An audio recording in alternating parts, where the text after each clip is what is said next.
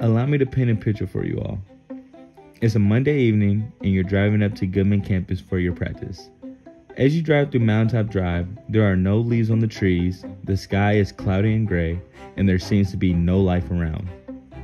For most, this generates a gloomy feeling and a lack of motivation. Now, one can imagine how this can be negative, especially when driving on your way to practice. For me, as I've made this drive many times, I have come across a piece of art that brings back life to the environment and regenerates my motivation as I drive past it. Solar Yellow by John Foster is the sculpture that radiates a special energy that prepares me to attack the day. John Foster is a local artist that produced several large-scale sculptures in the Allentown area. Solar Yellow is a sculpture that is brightly painted in saturated yellow. However, Foster has created this same sculpture in red and blue as well. Because he tends to create sculptures of more neutral colors, Solar Yellow stands out brightly among the rest. In addition, it is made out of very large cylindrical steel tanks which create this abstract sculpture.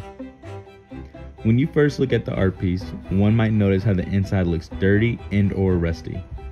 To me, I notice how, despite this, the sculpture is still standing strong and bright in color.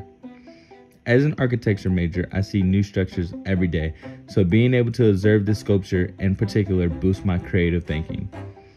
I personally enjoy looking at these works of art whether they are located on Packer Campus or on the drive to Goodman Campus. I always take a moment to appreciate the creativity and fine art produced from various artists. Solar Yellow is not a brand new art piece as it was created in 1993.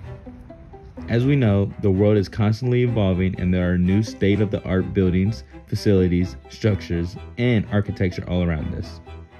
At times, people become so engulfed in the present technology and architecture, but it is crucial to recognize the sculptures like Solar Yellow that paved the path for what we see today.